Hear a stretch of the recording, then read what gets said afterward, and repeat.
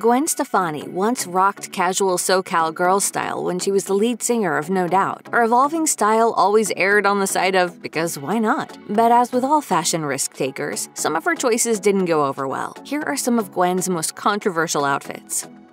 Gwen Stefani has been consistently criticized for cultural appropriation in her clothing. She first came under fire for the ever-present bindi she wore throughout the 1990s, including to the 1998 MTV Video Music Awards, a Hindu religious symbol worn by South Asian women. The bindi has been a common fashion accessory on the foreheads of many other non-Hindu Hollywood A-listers, including Natalie Portman and Selena Gomez. But Stefani wore it everywhere, sporting the color dot at red carpet events and in No Doubt's music videos like 1995's Don't Speak and Just a Girl. Stefani told Vogue that No Doubt bassist and then boyfriend Tony Kanal was the reason for her fashion choice. She said, "I was just so unbelievably fascinated by Indian culture in particular because Tony Kanal is Indian." She stated that Kanal's mother gifted her the first bindis she wore. Stefani told Vogue, and his mom would come down the stairs ready to go to these Indian parties, all dolled up with a bindi.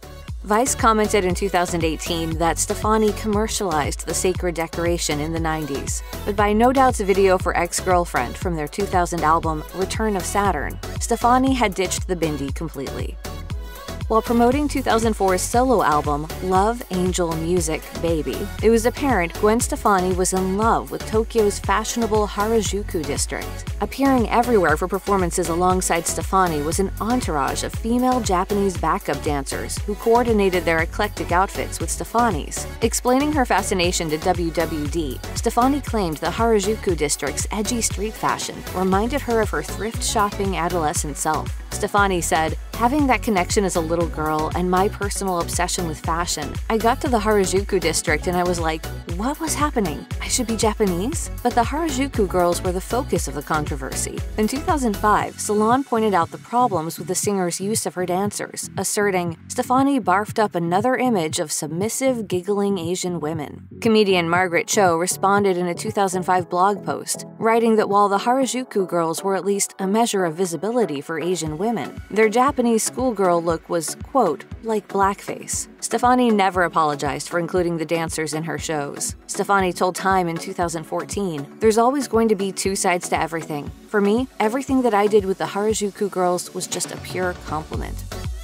Gwen Stefani's 2004 Love, Angel, Music, Baby album was the cultural appropriation gift that kept on giving. For the album's hit single, Luxurious, Stefani used Southern California's Chola look in a music video centered around the Mexican-American community. Femstella observed in 2019, choosing to appropriate the Mexican-American aesthetic, Stefani adopts thinly drawn-on eyebrows, thickly lined lips, and Old English-style nameplate necklaces. Femstella also criticized Stefani for dressing up to seemingly look like famous Mexican painter Frida Kahlo. Stefani told MTV News that her character in the video was modeled after a Latina classmate in her Anaheim high school. Stefani said, "She's this total Chola girl, white face, and she used to sit in class and put on tons of makeup, and I used to just watch her, mesmerized." The comments on the YouTube version of the music video vary wildly in regards to whether she appropriated Chola culture. But one user said, "She celebrates other cultures without losing herself. Appreciate, don't assimilate." That's Gwen.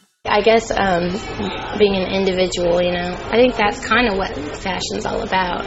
Gwen Stefani and the other members of No Doubt reunited in 2012 to release the album Push and Shove. The album's first single, Settle Down, reached the number 34 spot on the Billboard Hot 100 chart. But their second single, Looking Hot, wasn't so lucky, with its music video being almost immediately taken down from YouTube due to a serious backlash. In the video, Stefani and bassist Tony Kanal portrayed native people escaping from cowboy characters, portrayed by drummer Adrian Young and guitarist Tom Dumont. The band apologized, according to Rolling Stone, with the official apology reading, "As a multiracial band, our foundation is built upon both diversity and consideration for other cultures. Our intention with our new video was never to offend, hurt, or trivialize Native American people." The group added that they had consulted with Native American friends and Native American studies experts at the University of California before shooting the video. Stefani once again was accused of appropriating Native culture 4 years later in 2016, when she donned tribal cable braids to perform her single, Misery, on The Voice. One Instagram user commented on the post, "You're like the OG culture vulture." The No Doubt frontwoman defended the cultural influence in her fashion choices, telling FemStella that, "You take pride in your culture and have traditions, and then you share them for new things to be created." Over the years, several of Gwen Stefani's outfits have been deemed too risque for her age by some. In 2019, she wore a long-sleeved, candy-colored bodysuit, complete with fishnet stockings and knee-high boots, on the semifinals of The Voice. Stefani was met with harsh Twitter backlash after she tweeted a picture of the outfit. One fan commented, "Not appropriate for semifinals. Let's dress like a 50-year-old woman." Another stated gently, "Gwen can look good in almost anything, but this garish outfit is something JoJo Siwa would wear." But the veteran singer's youthful dress code and her apparent inability to age also yielded compliments from fans. For her NBC New Year's Eve 2020 performance, Stefani paired shorts with a sparkly sweater, and many Twitter users noticed her seemingly ageless glow and flawless skin. In a 2014 Glamour interview, Stefani stated that fashion is not really about age as much as it is reflecting your personality. It's clear Gwen loves to take risks with her fashion, but some are clearly better advised than others. I think that my style is going to always evolve, and style definitely reflects, your personality, your mood, and where you're at in your life. Check out one of our newest videos right here. Plus, even more Nicki Swift videos about fashion are coming soon. Subscribe to our YouTube channel and hit the bell so you don't miss a single one.